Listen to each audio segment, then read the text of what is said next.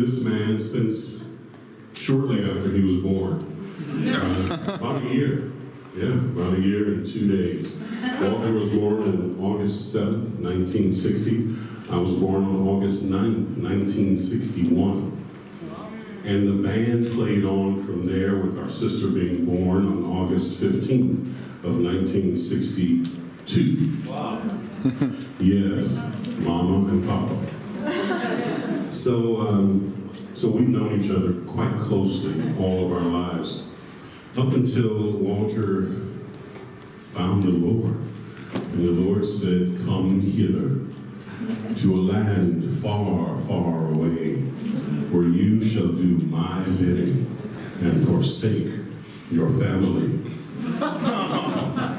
Hey, sometimes it's like that. Sacrifices must be made. But my brother was willing to make that sacrifice. He was willing to move to a strange land that he did not know and simply be obedient to the word of the Lord. And so now, a few years, 3 years later, I've flown all the way from Austin, Texas, along with my new bride, Sarah, to stand here and witness his rematrimony. And this time, being a man, as I told you this morning, you are not the Walter that you were. You are now the Walter that has been made by your sacrifice and obedience to the Lord. Amen. And that was the reason.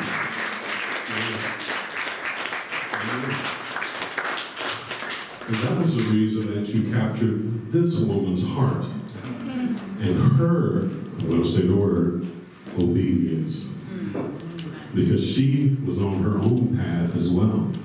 And she had to find the Lord, hear the call, accept the call, obey the call, and answer it.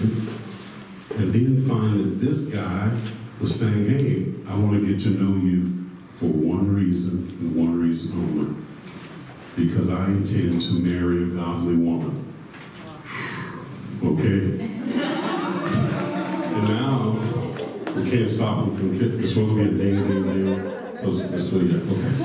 So now, here they are. I'm saying all of this because I want you to know that I am a witness. I'm a witness to all that he has been, and I'm a witness to all that he is, and I will be a witness to all that he is yet to become, because I know him as no other can from the inside and out. So I want you all to know that this man stands before you, an honest and true man of God. And that is my testimony. Thank you.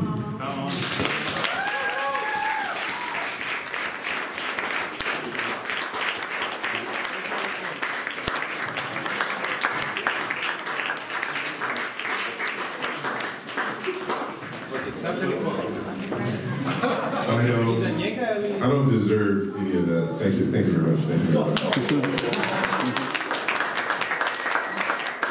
much. But something I'd like to add is, I'm going to sing a song. And it's a song that you all know. It's a song you've already heard, because he's played it a couple of times, but I'm going to sing it anyway. So it's a favorite of Walter's and mine, and we used to sing this as young men in the house. So we haven't rehearsed it. So it is what it is.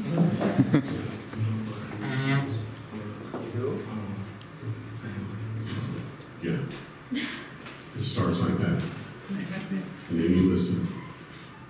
And then you hear this.